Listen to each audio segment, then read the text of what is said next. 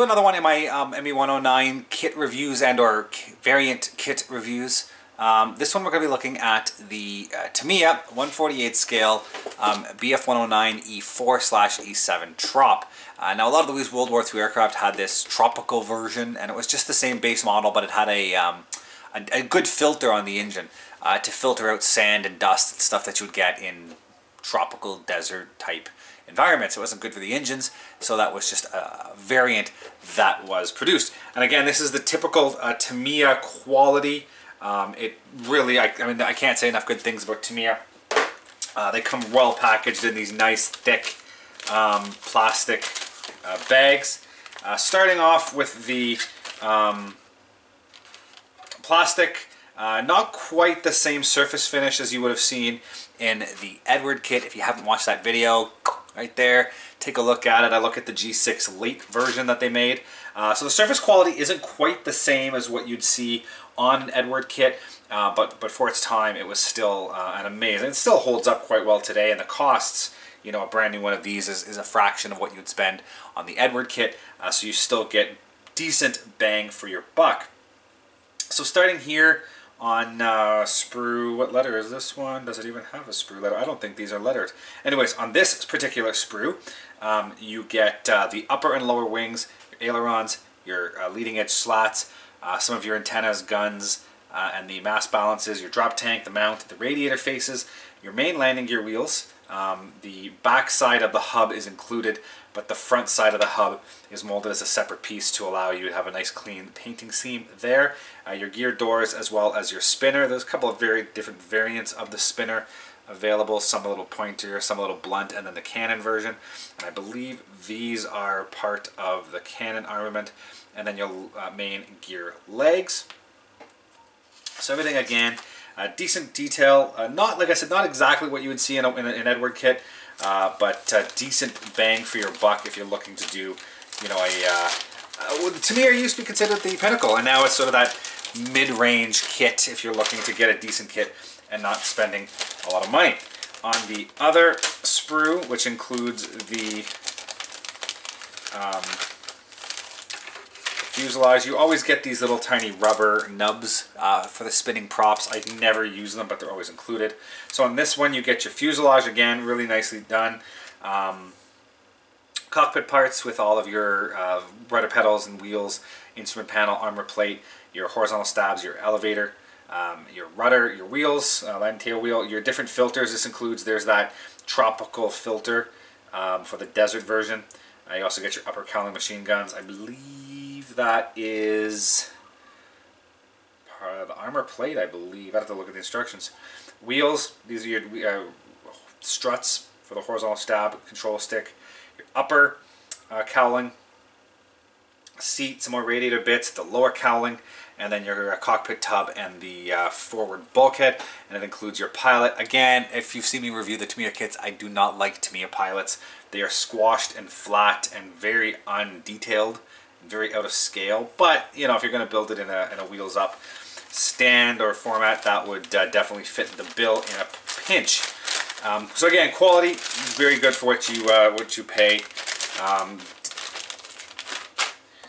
Moving on to the clear spot, clear up parts. Again, crisply molded.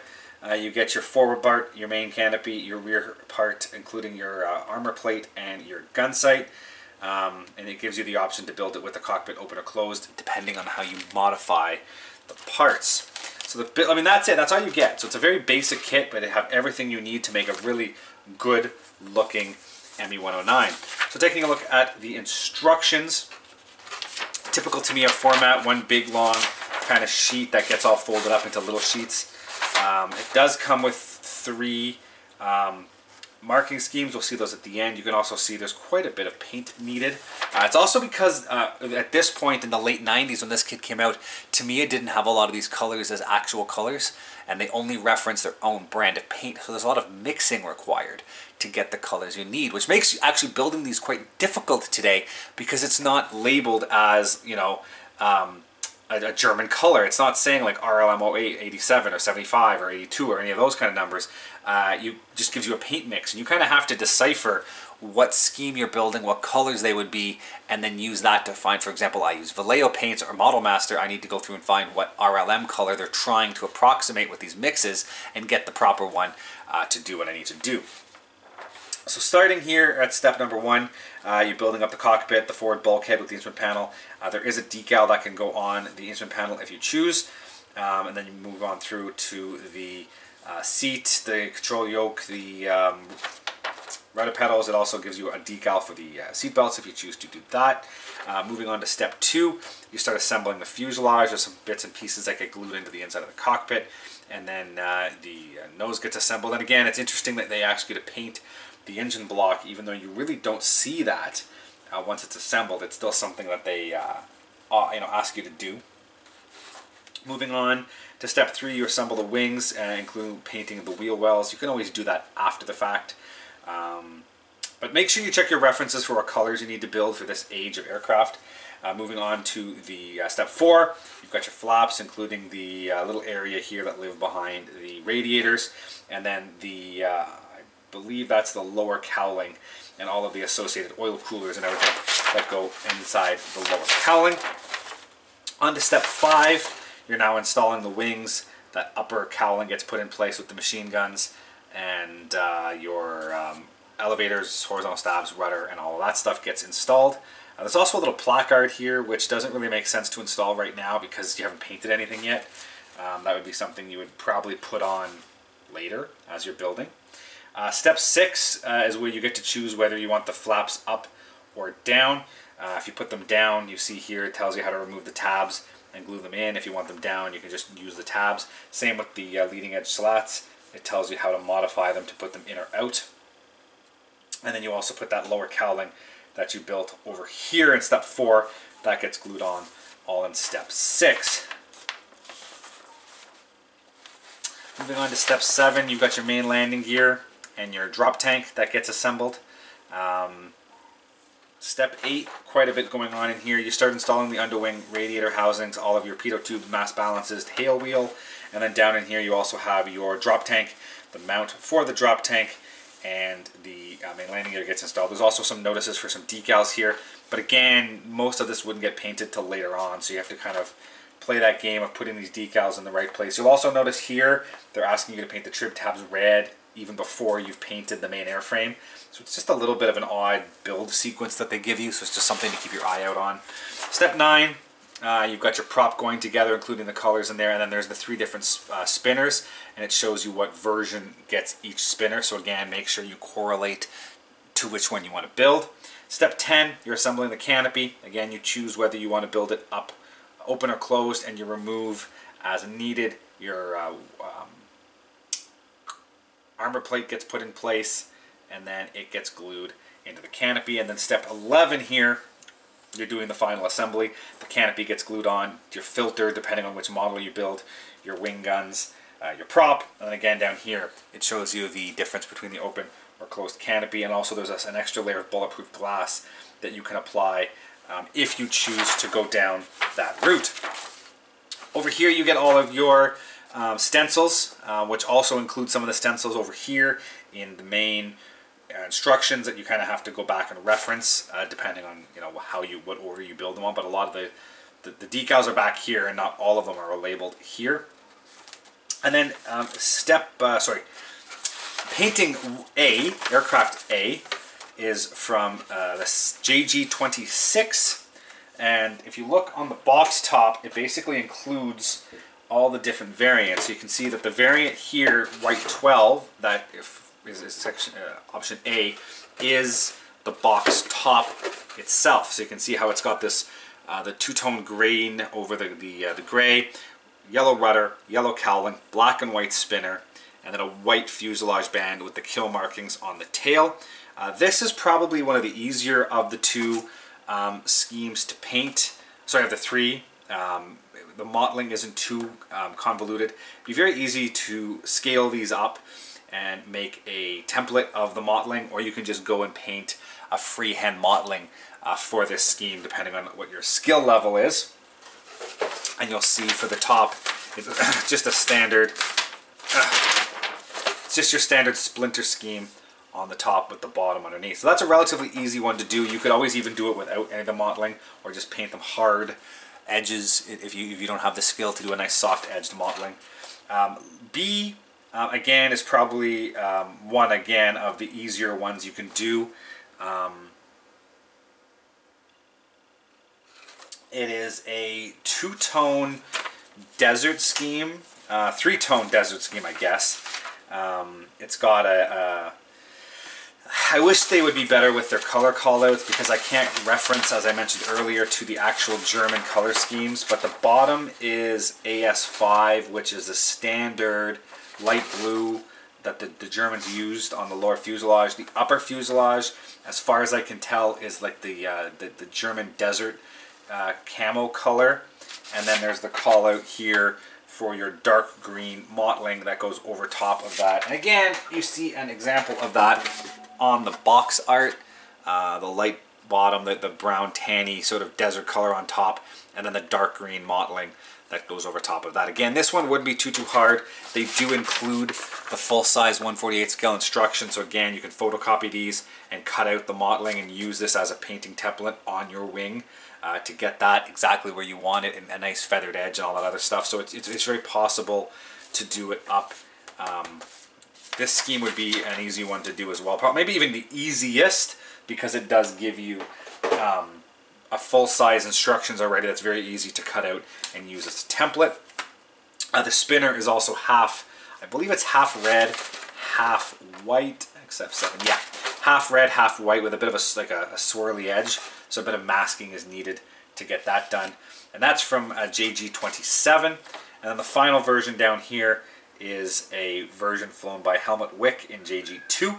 And it's the hardest of them all. It's got this tiny, tiny little feathering on it. I don't have any idea how you would pull that off in a scale color that would look anything close to realistic. That's completely beyond my building ability.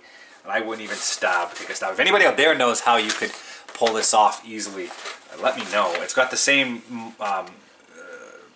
what's the word I'm thinking of? Hard-edged, sort of splinter camo on the top, and it's the same two-tone green over the light gray. This one also has I think it's the same yellow, yeah, it's the same yellow cowling and yellow rudder with a lot of kill markings on the tail. But just to show you, they have a picture of it on the side of the box, a painting, like a drawing of it. And this is what they expect you to do. And I have no idea how you would pull that off scale level without completely ruining it, other than trying purposely to splatter your paint maybe. But I don't know how you would make that look good. Maybe like a screen, using some sort of a screen material and just keep overlapping in different ways to make it all overlap. But I don't know, it's beyond my level of skill. I wouldn't even know how to start and make it look decent. Again, if you guys out there have any idea how to pull that off, please leave a comment down below and let me know what you think. But that's the three schemes, and as I already pointed out, it does include this full-size painting template for the desert version. I think this is the version I'm going to go with. It's one of the easier of the schemes to do, and as I already have it at full scale, it's just a matter of a quick printout, scan, and I can pull it off. So it'll probably be relatively easy to do. So that's that. Give me 2 secs. I'm going to get the decals out.